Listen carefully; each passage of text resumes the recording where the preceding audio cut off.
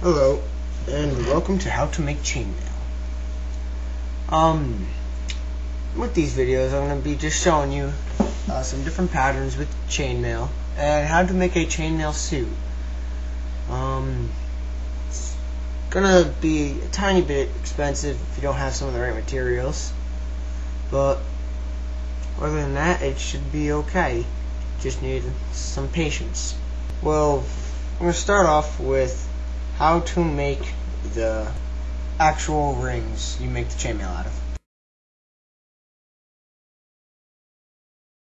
This is how you're going to make the metal springs.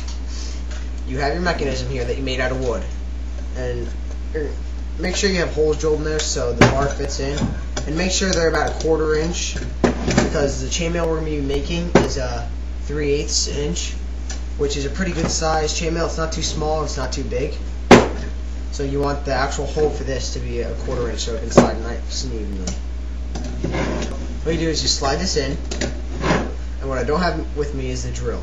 Now the drill is going to attach here, and what you do next, you take your wire. Now if you buy wire that's spun up, if it's spun up and it's not on a big wheel thing, then you might want to unbend your wire a little.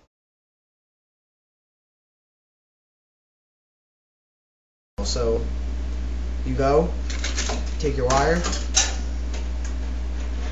put it through the hole. You want to spin it. Now with a drill it's going to go so much faster. You can do this by hand, it would take forever though.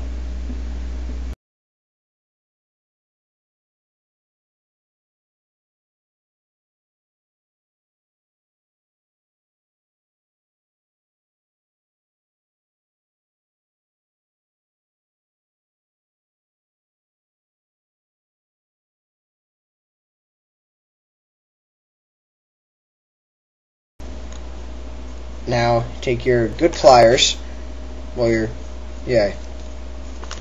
you go in here, you cut this wire,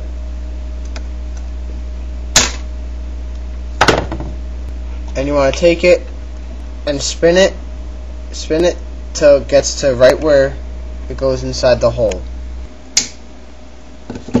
And see, it came right off just like that, and it should slide. It's pretty good. It should slide, but usually when they're that long, when they're longer, they won't slide.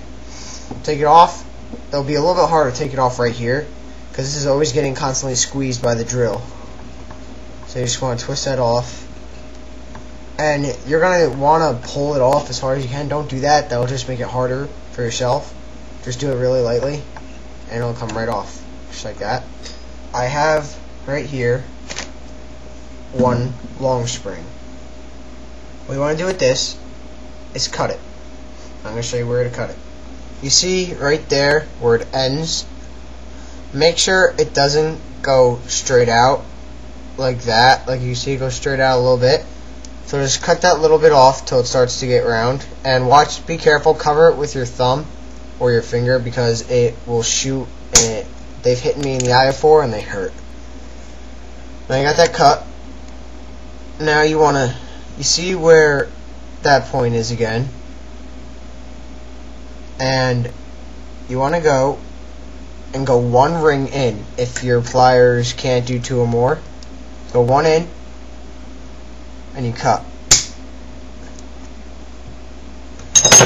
That makes a ring like this. Now once you get good at cutting these, it'll go really fast. Like I can cut them pretty decent. Like, you set it up, 2 hands in there, and just be like,